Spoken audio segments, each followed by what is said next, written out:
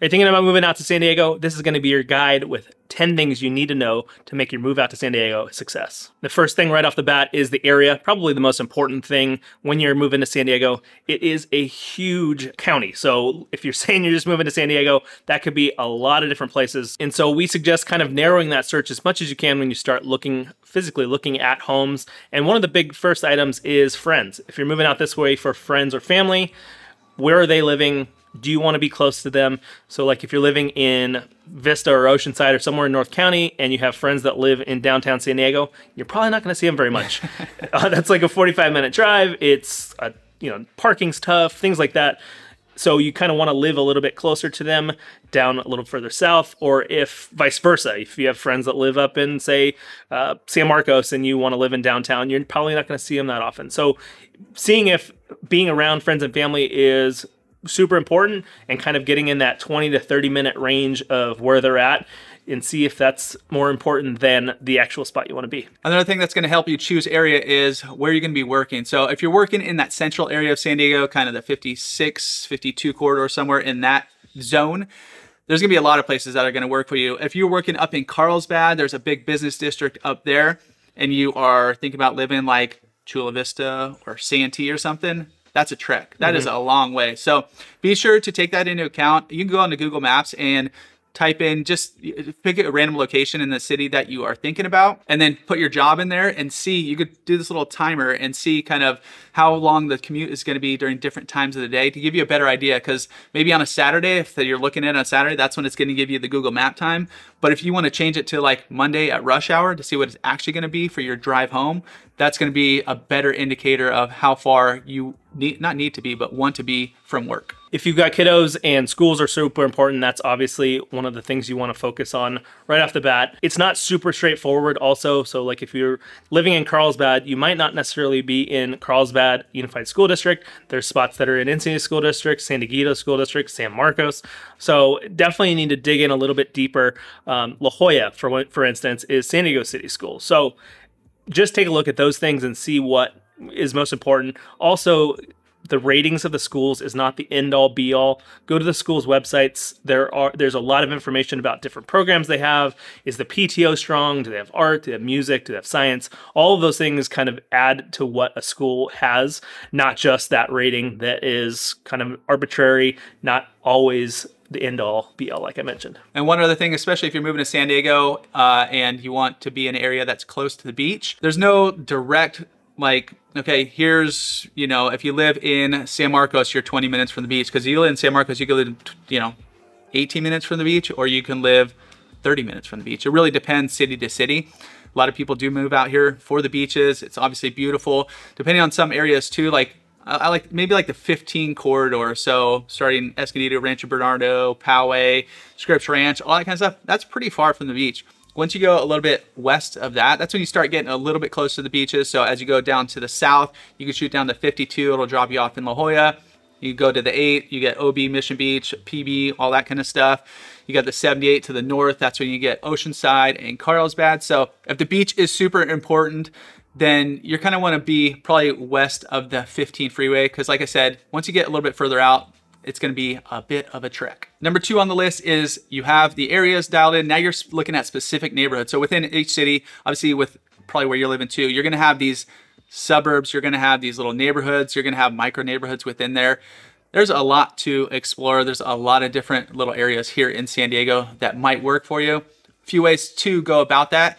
Google Maps is a really good resource where you can hop in there, go to the satellite view, dive into street view, because that's pretty important, and you kind of look around. You can see, when you see these listing photos, the houses are going to look gorgeous. They're not showing the neighborhood. They're going to show you that specific house, all the good features of that, but they're not going to show you around. So Google Maps, you're going to see what parks are around. Are the schools like walking distance? Can you go super close to those? What else is around? What freeways are nearby? The pictures look great. Is this right next to a main road or anything like that? So you can really start dialing in these neighborhoods. Also, where you are right now, YouTube obviously is a great resource where you have a ton of videos on all kinds of things, all different, we have these talking head style, we got vlog style, we have all kinds of different styles. to help you get educated on all these different neighborhoods. And when you're looking at neighborhoods, one of the biggest thing is eliminating neighborhoods from your list. Kind of narrowing that search is the most important part of finding a home. So if you've got a neighborhood that you've already eliminated, take it off the list, start looking and kind of narrowing that search in. And a good way to do this also is our number 3, which is plan a visit out this way. Kind of an exploratory visit, not just a vacation. You can obviously have a little bit of fun while you're out here too, but we definitely suggest kind of getting into some of these neighborhoods. We can help you with that too, kind of plan a tour, give you some addresses to check out, but getting into these neighborhoods, walking the streets, seeing where the parks are, kind of where am I gonna go to the grocery store, where am I gonna get my dry cleaning done, things that you wouldn't really think about on a daily basis, but that are important. So get into these neighborhoods, and if there's one on the bubble when you come out here, check it out, see if it's one that you want to keep on the list or take off the list. And if you are on that exploratory trip out here, like Cassidy said, it's hard to set aside a day to just go cruise around neighborhoods when you want to enjoy vacation, the beaches and coffee shops and the dinners and all that kind of fun stuff. So I always recommend at least one day. If you got kids, maybe split it into 2 days because that's going to be tough. But if you're just rolling solo, maybe one day you get a lot done in one day where you can check a lot of boxes and just see maybe this neighborhood might work. Just even driving through at different times of the day to give you a good idea if that's going to be the spot for you. And number 4 is something we could do, help you, is reach out to us. Call, text, email. We got your back when they move here to San Diego. But more importantly, help you dial in all these neighborhoods. So we could, like Cassie said, we could put together a search, we could put together a tour and give you little spots of interest. And if you are cruising with the kids, okay, go check out this house, then you can go to this little park, run off some steam, then you can go to this little area and really dial it in a little bit further. But the only way to do that is to reach out to us to get that ball rolling. We'll hop on a Zoom call and get that initial conversation started. And part of building that team also is our number 5, which is starting to create a budget for moving out this way. And part of that is getting in touch with a lender. We have a great local lender out here that we recommend to folks all the time that can help you kind of just get the ball rolling. It doesn't have to be a pre-approval. It can be just kind of a initial chat about what it's going to cost you to move out here housing wise. If you're thinking about buying right off the bat, they can help you dive into what that cost is going to be when you're moving out this way. And that's going to help you dial in that exact amount. So as you're looking on your Zillow searches and whatnot, you are going to be a little bit more informed. Okay, well, we got approved up to this amount. Well, let's cut off, you know, a little bit further above that, just so you're not just looking at stuff and getting your hopes up and then you come out here like, oh, this isn't what I expected. But also, if you got your own lender, you have somebody you trust, you're working with, hit them up too, because they're going to be more than happy to help you out and get the ball rolling. Number 6 in the guide is planning for unexpected costs. So there's a lot of this stuff is going to be stuff that you might not think of when you are cruising out here, especially if you're coming from the East Coast or far away. Moving costs, like that could be a big expense. We've had a lot of people cruise out here from Virginias and New Yorks and stuff like that. And yes, the moving cost can be significant. So one thing to mitigate a lot of that is get rid of a lot of stuff. Maybe budget some stuff when you get out here. So furniture and fixings and all that kind of stuff that, you know, if it's something super important to you, you really love your couch, maybe bring it. Maybe you really love your bed. You just got a brand new Serta Posturepedic or whatever they're called. Bring that with you. But get rid of a lot of stuff because that moving cost can be quite significant. Another one of those moving costs that can be quite a bit is going to be cars. So shipping a car across the country can get quite expensive. So be sure to run those numbers. You are going to need a car if you don't have a car coming out here. So take that into account as well, because we are a commuter city.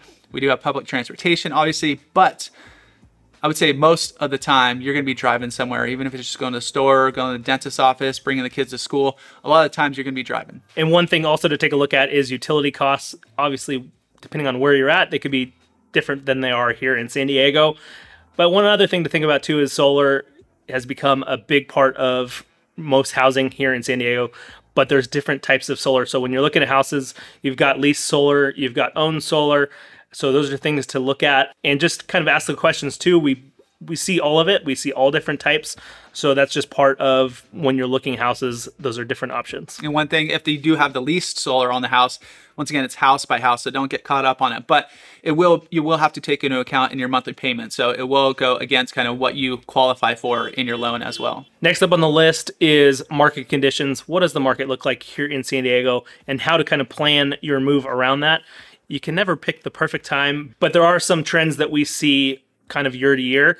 Spring is the time when we have the most homes to look at. Going through summer, that's kind of the time where the most inventory is on. And as you hit kind of when school starts and fall is when we see a lot less homes on the market. This is also going to change year to year also. I mean, it's our normal trends, but it does change. So definitely keep up to date with us on what's going on in the markets. And it's also area specific. So some areas right now even are still getting a ton of multiple offers where some aren't. So it really just, as you get closer, just kind of dialing in what the market looks like in the areas you're looking at. It's not only area specific, but it's also price specific. So entry level is going to be different than that move up. It's going to be different than that luxury. So every little market segment here is going to be different as well. So just plan accordingly and make sure you are in the know. Number 8 in this guide is something that a lot of people do ask when they are trying to plan their move out here, kind of the timeline, or how long does it take to actually find a house? Okay, we're moving out, let's say next year in April.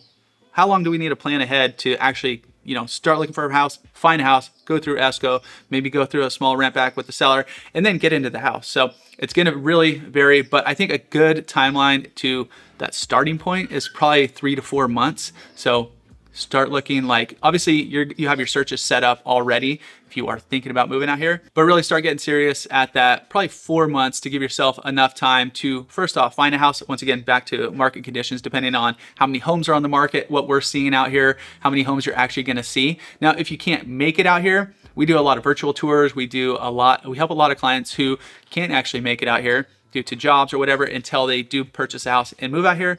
So we have a whole service for that. Hit us up, like I said. But yeah, a good reference for time frame is probably that 90 to 120 days, because escrows are typically about 30 days. You're gonna want a few months to, especially right now when we do have a lower inventory market, to find that home. So give yourself enough time. Springtime, you're gonna see more houses. Kind of going into fall and winter, you're gonna see less houses come on the market, but that 3 to 4 month timeline is a good starting point. Next up on the guide is rentals. So if you aren't planning on buying right when you come out, if you want to explore a little bit more, get a little bit better feel of the neighborhood that's best for you, rentals is an option. To be honest, we haven't found the perfect solution to this, but there are really good options for rentals throughout San Diego County, either short-term, which is a little tougher to find, or long-term rentals to kind of give yourself some time to find that perfect spot. And really, we suggest finding a rental in kind of, if you have a general idea of where you want to be, finding a rental there so you can kind of see what it's like living in those areas. You can also look into break lease. So if you want to get like a 12-month rental, but you want to find a home in 6 to 9 months, you can kind of take that cost into account when you're budgeting for buying a home out here. If you are looking that short-term route, we have clients who've moved out here, maybe do like an Airbnb, VRBO or something for like a month or two. Can get a little exhausting, a little more pressure, obviously, doing that route. But if you kind of are motivated and you're ready to roll, especially on those websites too, you could do like where you click like, I'll book for a month, and you might potentially get a discount or a little bit better rate than a daily rate on, especially Airbnb would get quite expensive. But there's also a lot of apartments. If you want to do short-term rentals, there's a lot of options around where you can get into those. It's not going to be ideal. You're not going to have your house, where you're going to live. You're not going to have your yard. You're going to be living in an apartment. But that is an option too. You will have a lot more of those than finding like a single family home. But there's both ways to do it. And number 10 on the list is getting accustomed to the process out here, or the process of buying a home. Could be different where you're coming from. Obviously, we're going to guide you through that whole process. Make sure you know what's going on during the escrow process. You got title, you have insurance. It's kind of a big hot button item here right now. You have wildfire zones and all that kind of stuff. Kind of guide you through all that. Inspections and everything in between. So there's a lot of moving parts, but that's what you got us for. That's what you can lean on us. We're going to make another video on the entire process, so stay tuned for that. But if you guys want to know a little bit more about San Diego as a whole, check out that next video popping up, give you a little more information on what to expect when moving to San Diego.